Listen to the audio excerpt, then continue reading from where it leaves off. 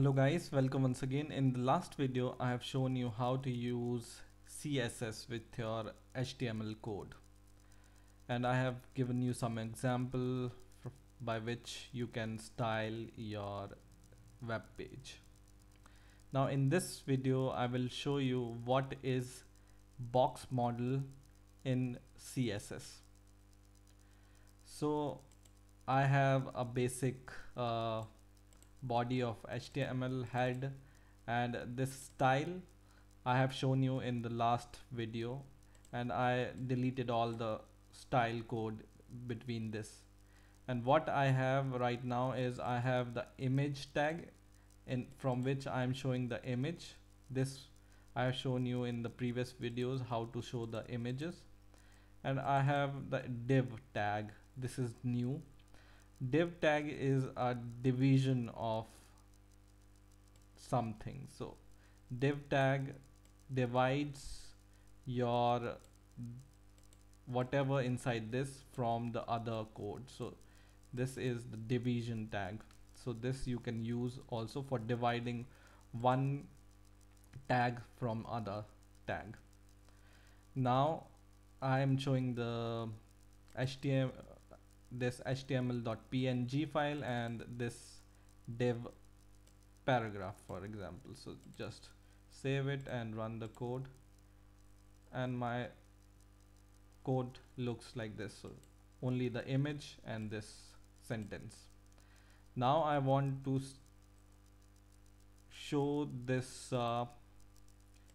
div tag, whatever this content in the tag.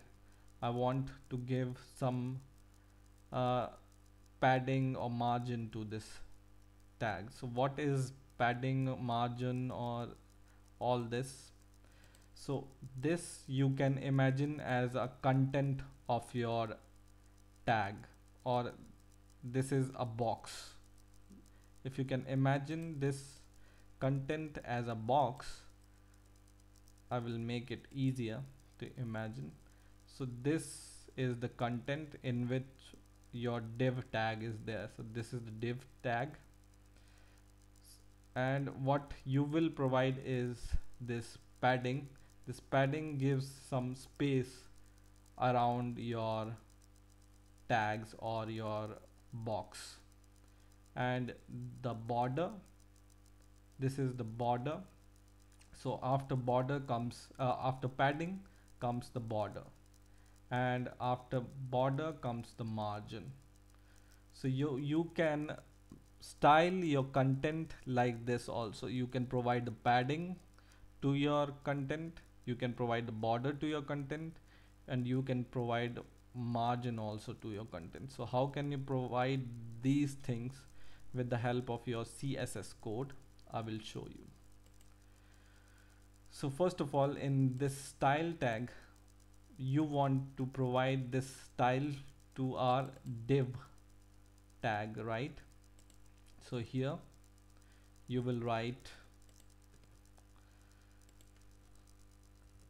div, which is this div, and dot the name of the class. You can give the name of the class as anything, for example ex, and give space and these curly braces, and you can give the space here also, right? And to this div content I want to provide the margin, the padding, and what was the other thing? Border. Yeah, margin, border, and padding to this div content. So what I will do here is inside this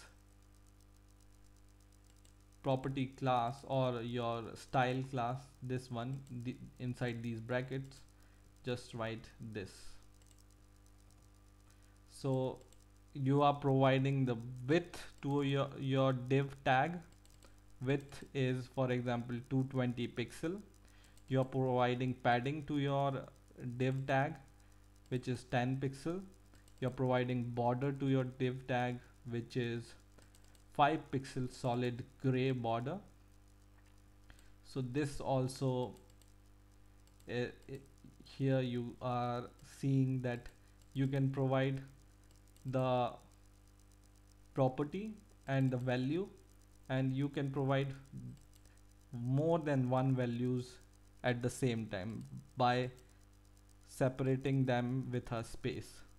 So 5 pixel border is solid and border is gray. Okay, so these three values to one property you can provide at a time.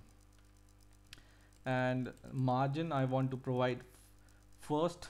Don't want to provide any margin, and after running this code we will provide some margin to the code. So just save it and run the code, and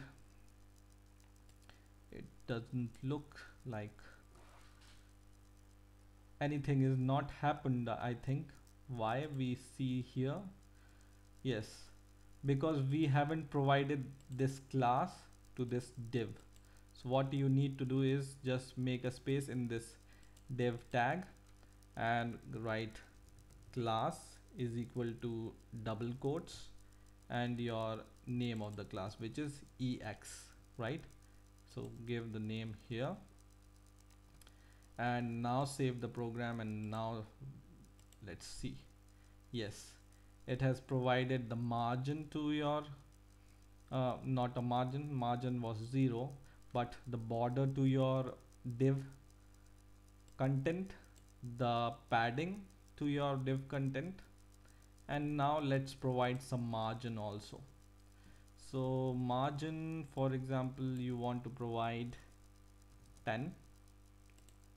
Now how it looks like, let's see. So I will just refresh this page, and if you can see here on the left hand side there is a margin. This from this border to this corner there is a margin, so this is the margin we have provided.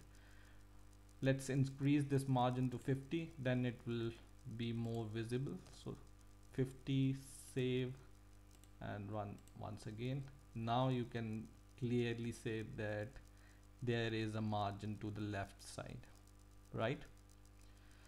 So in this way you can use a box model of CSS with your HTML code, and this will be helpful for when you are designing your code and you want to provide different blocks to your web page. So I hope you have enjoyed this video. Please rate, comment and subscribe, and bye for now.